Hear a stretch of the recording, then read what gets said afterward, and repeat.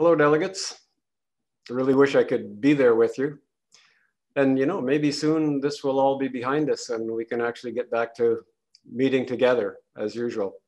But I'm recording this in advance. And this morning when I was looking at my newspaper, I saw that Regina, the COVID situation has bounced back up. So uncertainty abounds at this point. I don't want to talk about right now what the situation will be as you're seeing this, because things change so fast, don't they? But you have an important convention. You have elections that you're going to conduct. I'm not even sure at this point who's running, so I can't say anything about the candidates, which is a good thing. But whoever wins, I wish them well. And we stand ready to work with whoever you elect. As always, we'll be there for you and we'll be there for them whenever you need us. And we'll welcome your president to our national board. And we stand ready to help you and them in any way that we can.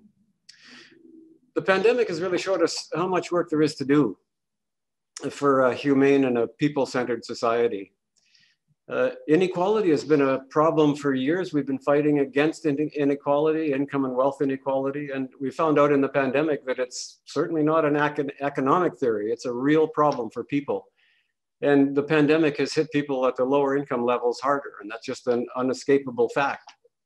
And we need to grapple with income inequality. We need to have that on our agenda. We can't just say when we come out of the pandemic that we want to get back to normal, because normal wasn't working. And we need to really push the call home now for a national childcare program. We've made progress on that. We've gotten attention to it in a way that has been hard to get before. But during the pandemic, everybody could see how important childcare was. We've got a federal government that says they're going to do something about it. It'll be important to keep on them about that issue. They will do something in the budget, but it might not be the right thing. We will continue to fight until we've got a universal, accessible, national childcare program, which we so desperately need. And there's a new consensus in Canada that we need to do something to fix our long-term care home situation. It's been dreadful, hasn't it? The death rate in for-profit homes has been way higher. The way that staff are treated is way worse in the for-profit homes. It hasn't been good really anywhere, but it has been dreadful in the for-profit sector. And so what we need is we need to fix that problem.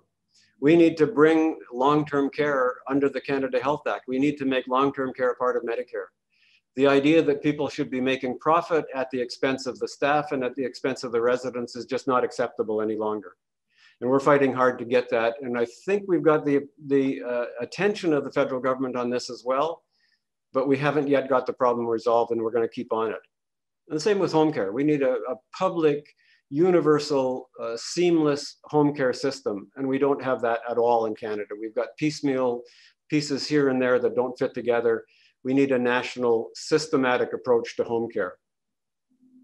And while we had a pandemic, we had another pandemic. And it was called domestic violence. Domestic violence in so many places across this country got worse. And we knew that was going to. You say to people, you're isolated at home, you've got no access to the community, you've got stress levels that are going through the roof, you've got an increased use of alcohol. We knew there was going to be a problem with domestic violence. And again, we've got the attention now of the federal government on this. They know that they have to do something about it. And we're going to keep on pushing until we've got that problem resolved.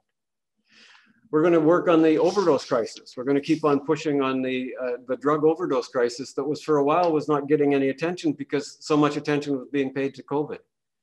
But the overdose crisis never went away.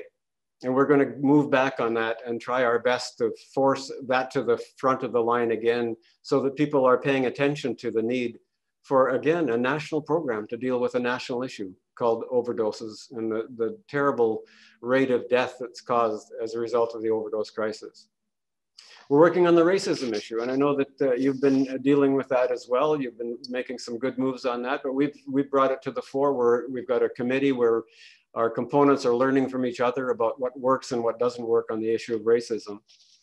And the other thing that we're really working on, or another thing, is we know that as we come out of the pandemic, that right across Canada, provincial governments are going to start calling for austerity because they're going to say we've got debts now and we spent all the money we had on COVID, which isn't true, and that they need to now move into cut, slash, and burn again. Some of our premiers are all too willing to follow that line, yours included. And that's just a bad answer for Canada. The public services that are going to be hurt if they follow that path are important services to the public. They're needed services. And it's an economically bad answer because if they do that, it's going to drive the economy into the ditch. So we're working hard right now to shore up our defenses on the post-pandemic economy to make sure that, again, the austerity agenda is not visited on the public sector because it would be a bad move economically, socially, for every reason. It's not needed and it's not acceptable. So those are some of the things we're working on, not all. That's kind of the tip of the iceberg. We got a busy agenda, as always. And you have played a strong and positive role in that agenda. We've had so many meetings of so many different occupational groups, and SGEU people have been there front and center working with us all the time.